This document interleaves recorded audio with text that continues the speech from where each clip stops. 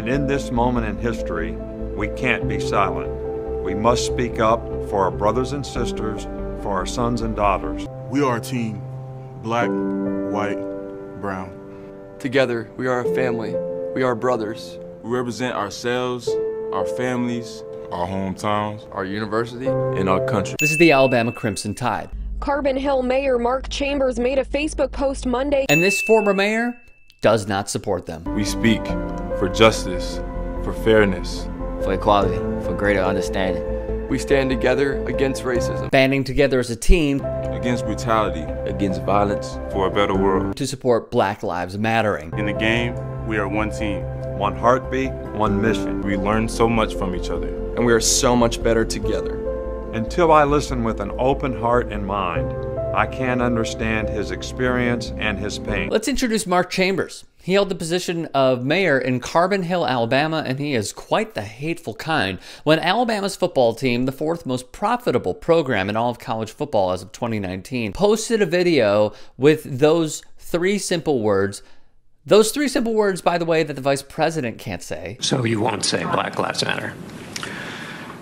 John, I really believe that all lives matter. Oh boy, the locals in Alabama were pissed. Like Mark Chambers, who posted on Facebook, "I got several pictures for sale. Nick Saban, name spelled incorrectly, you effing coward. And the Crimson Tide is done, in my opinion. I'll post them tomorrow." Underneath another comment, he wrote, "I'm not getting rid of them because of how they have performed. Their sorry-ass political views is why they're getting out of my house." And of course, the cherry on top. When you post Black lives before all lives, they can kiss my ass. Chambers, a racist, heavily promoted the All Lives Matter mantra. Let's help Mark understand this coding that even children could understand. Hey, what are you doing? Oh, this house is on fire, so we're gonna go help them. We're gonna go put out the fire. Well, what about my house? What? What about my house? Doesn't it matter? Is your house on fire? No, but, like, it still matters. Nobody said that it didn't. It's just that this house is on fire and people's lives are at stake if we don't do something about it.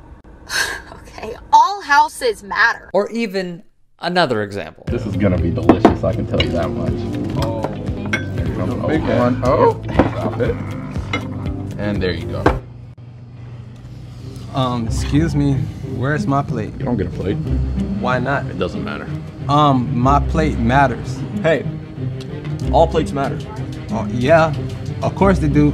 I'm just saying, where's my plate? Are you saying your plate matters more than mine? Yeah, my plate matters too. It's really rich hearing all lives matter coming from this guy, Mark Chambers, now unemployed. Chambers posted previously on Facebook, "We live in a society where homosexuals lecture us on morals, transvestites lecture us on human biology, baby killers lecture us on human rights, and socialists lecture us on economics." Responding to another comment, Chambers wrote right underneath it, "The only way to change it would be to kill the problem out. I know it's bad to say, but without killing them out, there's no way to fix it." He cried foul, giving one lame excuse after another. When a reporter reached him, Brittany Dion, he hung up.